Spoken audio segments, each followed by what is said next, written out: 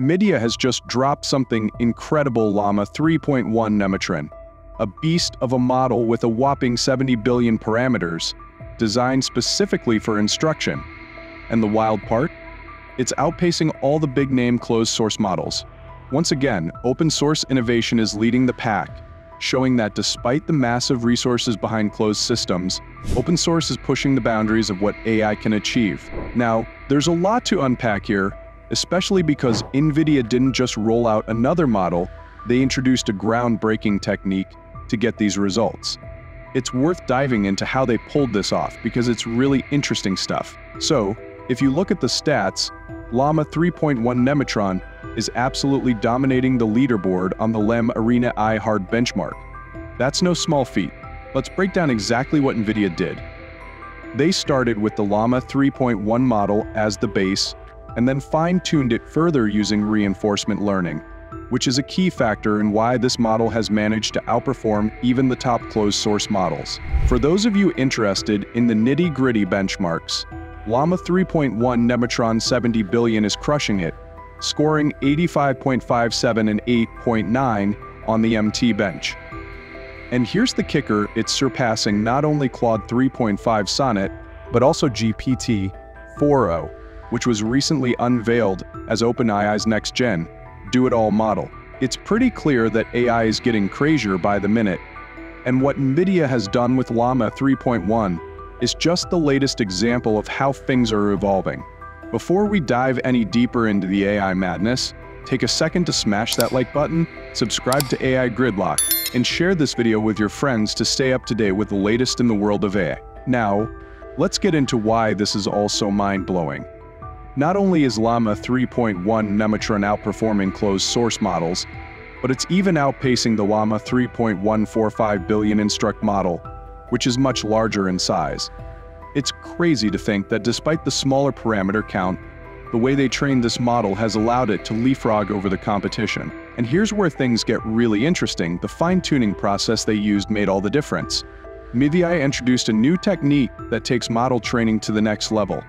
In the Hugging Face description of the model, they talk about a cutting-edge reward model that focuses on better aligning the AI with human feedback. And trust me, people love how this model responds. So the researchers tackled two main approaches to reward modeling: the Bradley-Terry method and the regression method. Both are designed to help AI deliver more accurate, useful responses by assigning reward scores based on performance. The Bradley-Terry method compares different responses to the same prompt and ranks them, while the regression model predicts a numeric score based on factors like helpfulness or correctness. But here's the kicker: these two methods posed a real challenge because the models are typically trained on different datasets, which makes it hard to compare their outputs directly. Yet, Nvidia found a way to overcome this and produce a model that's both efficient and effective. Fine-tuning and innovative reward models are game-changers in AI development, and Llama 3.1 Nemotron is proof that we're only scratching the surface of what's possible. This is where Nvidia's genius truly shines. To solve the challenge of comparing models trained on different types of data, the authors of this breakthrough introduced a new dataset called HelpSteer2. This dataset cleverly includes both types of data preference rankings using the Bradley-Terry method and Likert scale ratings for regression. By blending these approaches, they created a way to make more meaningful comparisons between different AI models. This combination allowed for a more comprehensive evaluation of model performance. And it's a big reason why this new Llama 3.1 Nemotron model is beating the state-of-the-art. Essentially, Nvidia used advanced reward models to fine-tune the AI's responses. These reward models help the AI produce better, more accurate answers by scoring its outputs and guiding future responses. The magic behind HelpSteer2 is that it uses both preference rankings and numeric ratings to train the reward models more effectively. This fusion of approaches led to top scores on a benchmark called Reward Bench, showcasing just how powerful this method is. By combining these techniques, Nvidia managed to leap past the competition and outperform even the most cutting-edge systems. Now, let's dive into how Nvidia's model performed on the Arena Hard Auto benchmark.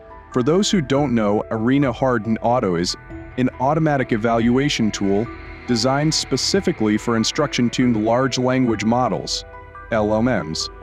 It contains 500 tough query told from the chatbot Arena, And here's the kicker: they use GPT-4 Turbo as the judge to compare each model's responses against a baseline. So we're talking high-level competition here. What's really impressive about Arena Hard Auto is that it has the highest correlation and separability compared to other open-ended llama benchmarks. This means it's super accurate in evaluating how well models perform in real-world dynamic conversations, making it a perfect testing ground for Nvidia's Llama 3.1 Nemotron. Now, when we take a look at the results, I've got to say they're pretty fascinating. On the leaderboard, without any style control, Llama 3.1 Nemotron 70 billion scores, just 2 points above GPT-4 Turbo and other top models. But what's style control, you ask? Well, it's how a model formats its response. For example, sometimes when you ask ChatGPT a question, it might give you a bulleted list, while another AI system might respond with a sentence instead. The format can really affect how helpful humans perceive the response to be. So what's cool here is that despite different formatting styles, Llama 3.1 Nemotron still manages to edge out GPT-4 Turbo on the leaderboard. Although interestingly, it's still scoring just behind models like 01 Mini and 01 Preview. Also, we don't see Gemini's latest model on this list yet, which would be exciting to compare when it eventually makes an appearance. Now, if we strip away the style control, the performance differences between these models become a bit more noticeable. But here's the thing, seeing a 70 billion model like Llama 3.1 Nemotron perform this well is still pretty remarkable. It shows that even after training is complete, the way you guide and fine-tune these models can lead to significant improvements, enough to potentially close the gap with state-of-the-art models. Honestly, this is the kind of stuff that keeps surprising me. Some of you might be thinking, okay, Nvidia pulled it off, they got this model to outperform the competition in benchmarks, but what does that mean for the real-world questions I might throw at it? Well, benchmarks are great, but the real test comes down to how the model handles the kind of queries you're actually interested in, and the beauty of it, you can try it out yourself. It's up to you to ask it anything, whether it's something straightforward or a complex, multi-step question.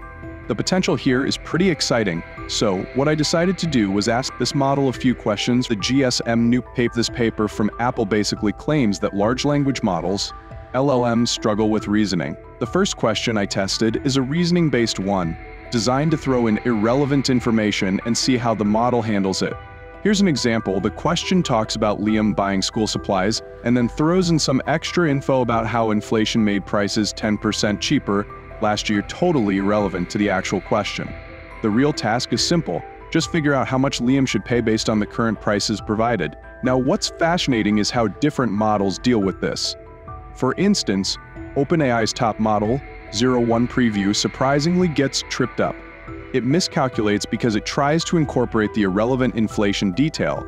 So this shows the downside of overly rewarding models for reasoning steps. Sometimes they overthink it. In cases like this, what you really need is for the model to cut through the noise, focus on the core of the question, and give a straightforward answer. So I ran this same tricky question through the 7T model to see if it would get it right on the first try. Unfortunately, it didn't. But honestly, that's not surprising. Remember, the research paper behind this question shocked everyone, and most models struggle with it. But don't get me wrong, this doesn't mean the model is bad at reasoning. What I did next was apply a tip I found in another research paper, or maybe it was a blog post, can't quite remember. And this simple trick can seriously boost your model's performance on tougher reasoning tasks. If you're dealing with a difficult question and want your AI to perform better, just ask it to reread the question. That's it. No extra context, no complicated prompts, just ask the model to go back and reread it. I tried this with the smaller model, and all I did was say, reread the question, without adding anything else. And here's where it gets interesting. After rereading, the model actually caught on. It realized that the extra inflation info in the prompt was irrelevant. It finally gave the correct answer, saying the current prices were all that mattered, and the inflation detail had no effect on what effect should pay now. Sometimes the intelligence is already there in the model, you just need to bring it out with clever prompting. This is where good prompt engineering really shines. I've got to say, this model is impressively smart. I threw a question at it that OpenAI's 01 model had failed a different one from before, but still with irrelevant info mixed in. The question was about picking QoS, and the key detail was that the size of the QoS, whether smaller or larger, didn't actually change the total count. Surprisingly, many models, including 01 Mini, missed this. But when I gave it to this new model, it nailed it. The model correctly recognized that Oliver had a total of 190 QoS and understood that the size variation didn't impact the overall count. This tells me that this model reasons more effectively than most, thanks to the way it's been trained using reward modeling. Now here's something even more interesting, another test that involved counting letters in a word. There's this prompt people have been using to test models, asking how many R's are in the word strawberry. Surprisingly, many top models like GPT4, Claude 3.5, and llama 3.1 all failed this one. They all gave the wrong count, saying there were only 2 Rs. But using the reward modeling method applied to this new model, it managed to get it right. So while other models struggled, this one stood out, showing that the reward model approach really enhances its ability to reason and answer accurately, even when other models fail. So in the grand scheme of things, it's clear that open source models are once again pulling ahead of their closed source counterparts. But this raises an interesting point. Are we on the verge of seeing even larger, more advanced frontier models with even better reasoning abilities? It certainly feels like we're right on the cusp. The last time open source models closed the gap, we saw a rapid leap in performance from the closed source companies, with their next generation models pushing the envelope even further. So it's going to be fascinating to see what happens next in this ongoing race. That being said, if you enjoyed this video, drop a comment and share your experiences with llama 3.170 billion Instruct. I'd love to hear your thoughts on how it performs. Thanks for watching, and don't forget to like and subscribe for more deep dives into the world of AI.